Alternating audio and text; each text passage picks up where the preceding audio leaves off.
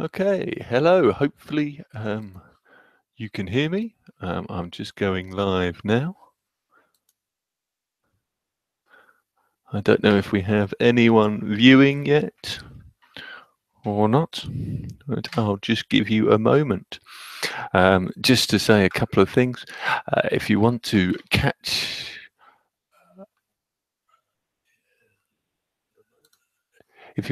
this evening's webinar, then please do so. If you check at below the webinar page here, you'll find a link to my webpage, and you can come and join in the chat, the live chat that we've got going on there, which would be great to see you. Come along, come in and do say hello. Like I say, below the webinar in the YouTube channel, if you go to check the chat out here in the link below this video, come along and say hello.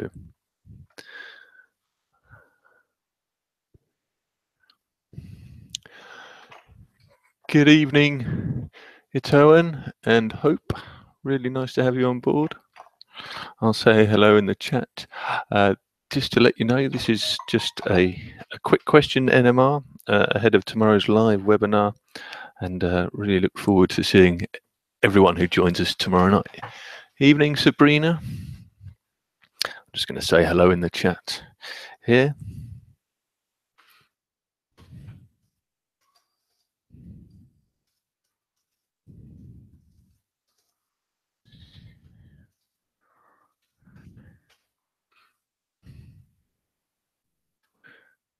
Evening, Etern.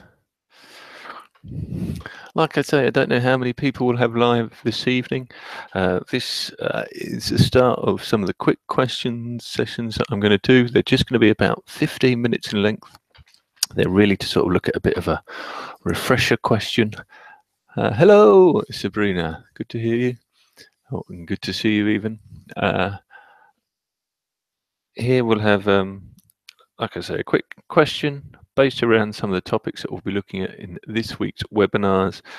This evening's one we're going to do on NMR spectroscopy, and we're just going to simply look through here the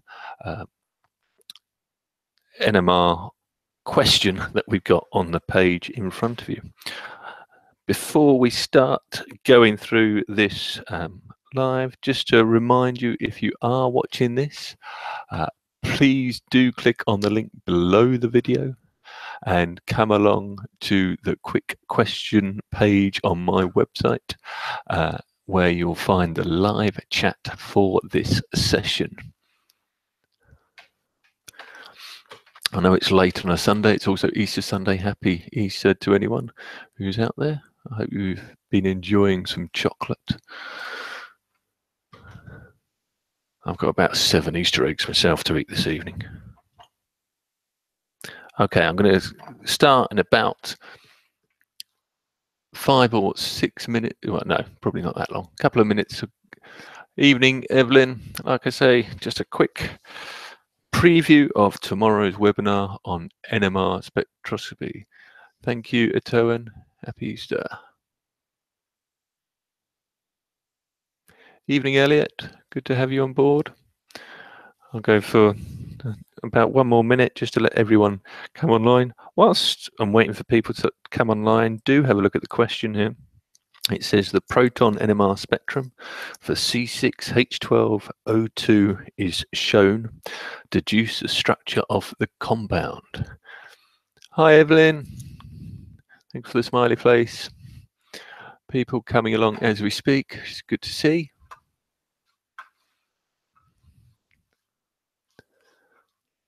Hi, Tiak. Apologies if I get anybody's name wrong. As you can see, the links are on the video page here. Come along, drclaysalevelchemistry.com/quick question. The link is below the YouTube video.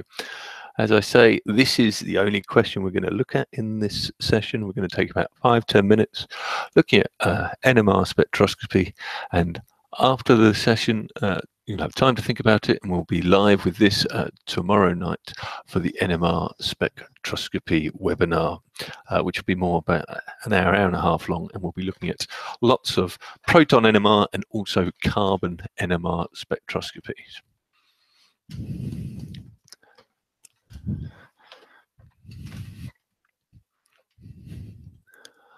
Okay.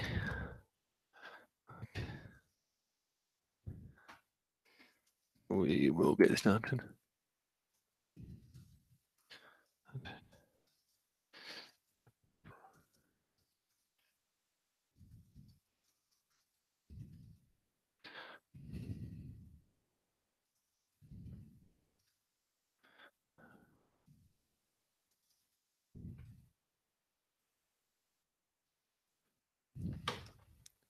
Okay, I'm just saying there is a private chat function on this chat, which we're also trialing this evening.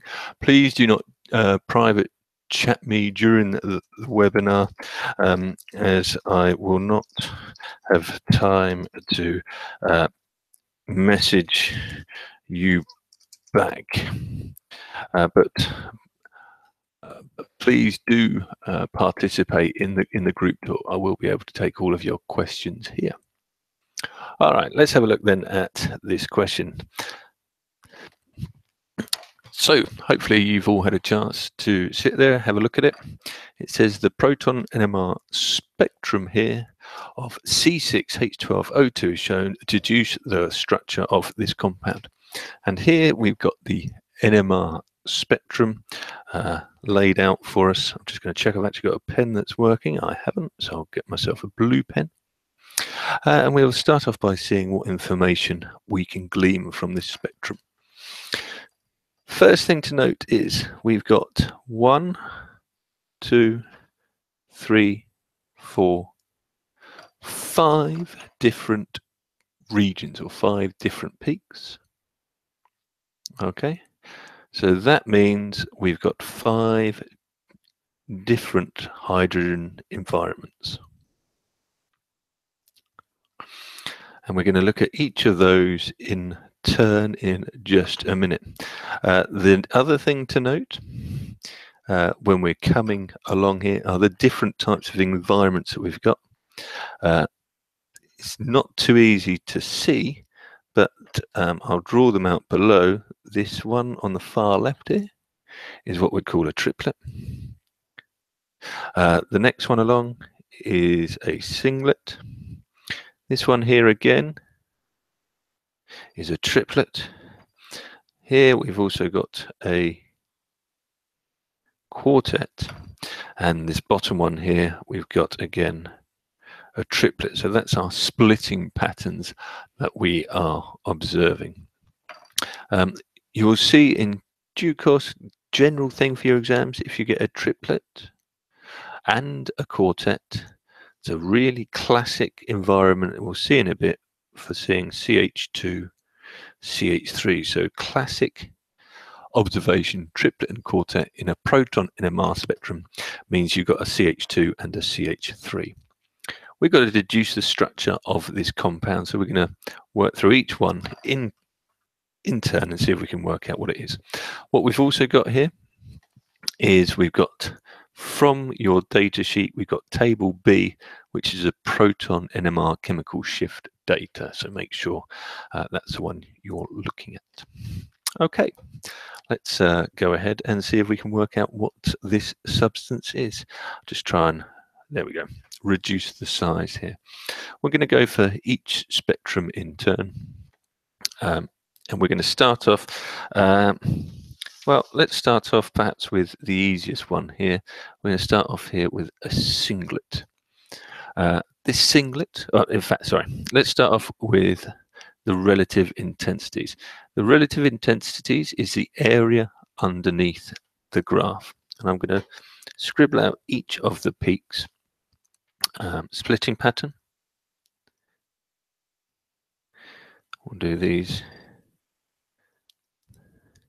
And I'm going to start from the left and go to the right. So we've got a triplet, we've got a singlet, we've got a triplet, we've got a quartet, and we've got a triplet. So those are our 5 areas.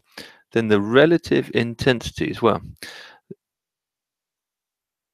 Here we've got values. We're starting on the left-hand side here with our triplet then. We've got 0.8, 1.2. The next one for the triplet is 0.8, 0.8, and 1.2. So to work out the actual ratio, the relative intensity, remember, tells us about the number of hydrogens. So the number of hydrogens here, if we divide by the smallest number, so if we divide each of these by 0.8 here, what we're going to end up with is 1, 1.5, 1, 1, and 1.5. So ratio those is up to get whole numbers. What we actually have is a number of hydrogens is 2 to 3 to 2 to 2 to 3. First thing to note, if I add these up, I've got 2, 3, 4, 5, 6, 7, 8, 9, 10, 11, 12. That is the correct number of hydrogens for my compound. Let's look at the positions then of each of these. So let's go with my singlet. My singlet here is at 2, is at about 3.2. This is what we call the shift in ppm. So if I look up my shift here of ppm, I'm at 3.2. Well, that one sits quite nicely here with something next to an O group. We know that it's got 3 hydrogens, so I know that this is going to be OCH3 because it's a hydrogen. It's 3 of them connected to a carbon next to an oxygen group. Let's move to the next one. Well, let's go up here. We're at 3.2, 3.4, about 3.5. The shift there. Our shift at 3.5. Well, that probably sits quite nicely in the same sort of region. So what we're probably looking at here, again, is an oxygen. But this time, rather than CH3, we're a CH2 group. We know it's CH2 because of the relative number of hydrogens. We now move down to this triplet, where we say we've got 2 hydrogens, and we're at now 2.2, about 2.6. As I look at my data sheet, well, 2.6, what could it be? Well, it can't be the amine. And the only one really that we can have here at 2.6 is probably this one here next to our carbonyl group. So this is telling us that we've got a C double bond O, and we've got a CH2 because we've got 2 hydrogens. The next one here we're being told is a quartet, and that's got a value here about, sorry, is another, it's a quartet with a value of 2 hydrogens, and this is a value of about 2.4. Again, the shift, the only reasonable one that we can actually pick out, because it can't be an ROH or an RNH2 because there's no nitrogens and there's no alcohols in this group, is again another C double bond O CH2 group. And the final one here, which is a triplet, which is here, and it's got a value of about, probably about 1.0. Well, if we look at our values, that sits in nicely here for our CH3. So we've got a CH3 group bonded to an R group. Remember, the other thing that I said is that classic splitting is for a triplet and a quartet. Here to be a CH2 and a CH3. The only one which we've got, we can't have this as a CH3, so this one here must be identifiable as a CH3 connected to a CH2. I'm now just going to number these as with black. I'm going to number these 5, 4, 3, 2, 1. 5, 4, 3, 2, 1. This is now my carbon number 1, or hydrogen's number 1, sorry. The quartet, well, these will be my hydrogens number 2. I'm then going to work out what's next to that. Well, that carbon must be next to a C double bond O. So here we go. This must be C double bond O. Now I'm going to do this one in blue because there's no hydrogens for that C double bond O. The next one along then, as we move across, it's got to be a CH2 here. So this here is our CH2, and this is going to be our CH2 from number 3. The next one along is our, well, it's not actually going to be our singlet here. Our next one along is going to be next to a carbon oxygen. It's another CH2, and that is our carbon number 5.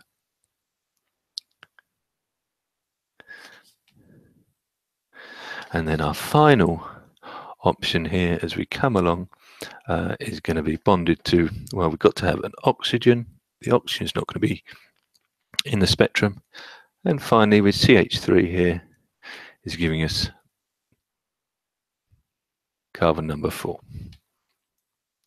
Sorry, I'm saying carbons. What I actually mean there, of course, in all of this is our hydrogens. Okay, so there we go. There's our first question here on proton NMR. We are going to be seeing lots more of these tomorrow night in our live webinar, which is going to cover both proton NMR and carbon NMR. And I really look forward to seeing as many of you there as possible. If you want to check out my site, do so at drclays-alevelchemistry.com, where you'll also find a list of all of these quick questions. If you've got any questions now, please do feel free. I'll be around in the chat room for about 5 minutes if you want to ask me any questions about the site or anything like that. Thanks a lot. Happy Easter. Have a really good night, and I look forward to seeing you soon. Bye for now.